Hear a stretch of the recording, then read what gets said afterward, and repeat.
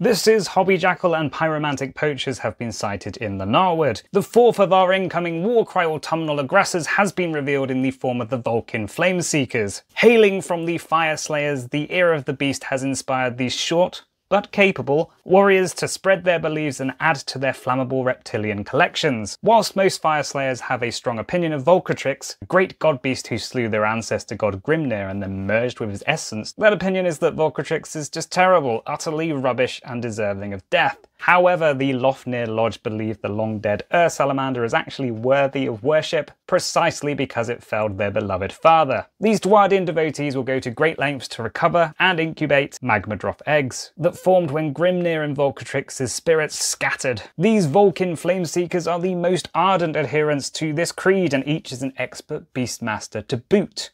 They're accompanied into battle by the utterly adorable Magmadroth puppies known as Kindledroths. As an added twist, they also seek the scattered Vulkazar, sacred flames unleashed by Vulcatrix's death, infused with divine power. And that's because some of them suggest that if you shove that power into a Magmadroth, it does unusual things but makes them super powerful. Each of these warbands is led by a Vulkyn Runefather, adorned with Drake motifs and armed with either a Drothvolt Great Axe or a shovel-like mastercrafted Bokers. It's the Droth Masters who are the Magmadroth Tamers and whose pauldrons are fitted with Magmadroth eggs. Because who's going to argue with their sense of fashion? That is just cool. I'm wearing eggs right now. However, as the realm of Ghur itself does tend to send beasts a little bit nutty, many of the Magmadroths have become too frenzied to tame. Dealing with them falls to the Drothblood Thanes, who put these unruly creatures down with the help of Scalebreakers and the rest of the warband. When such a killing occurs, the Magmadroth's skin and scales are repurposed for cloaks and armour,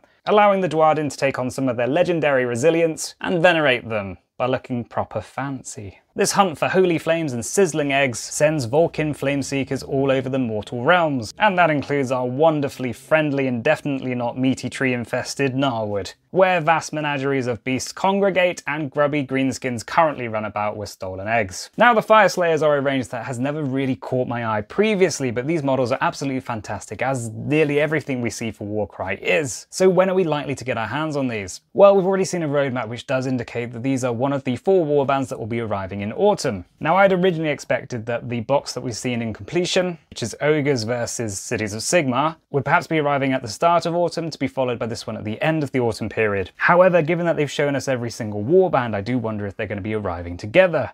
As the Warcry roadmap had listed the 4 new warbands as Order versus Destruction, once we'd seen the Ogres versus Cities of Sigmar box, I assumed that the Cruel Boys and now these Fyreslayers would be boxed in a similar fashion. However, at the end of this Fyreslayers reveal video, it does look like they're coming in a box on their own in a similar fashion to the Chaos Legionnaires before. So it does seem likely that we won't see a warband tome for them, nor an additional piece of scenery for the Gnarlwood boxed with them. However, like the Chaos Legionnaires, some of this content may well make its way into a White Dwarf magazine. Finally, I'll finish by saying that I had predicted that the Sylvaneth would be the Order warband in this box. And the rationale for this was that they were named dropped in the Gnarlwood lore video, produced by Warhammer TV, where many of the warbands that have appeared in the Gnarlwood were not really mentioned or briefly touched upon. Additionally, in that video, there was an image of a Nighthaunt in the Gnarlwood, so there is a chance that the next box or next couple of warbands coming along could be Sylvaneth and Nighthaunt. However, that is a bit of a reach, because they might have just included Sylvaneth in the video because, you know,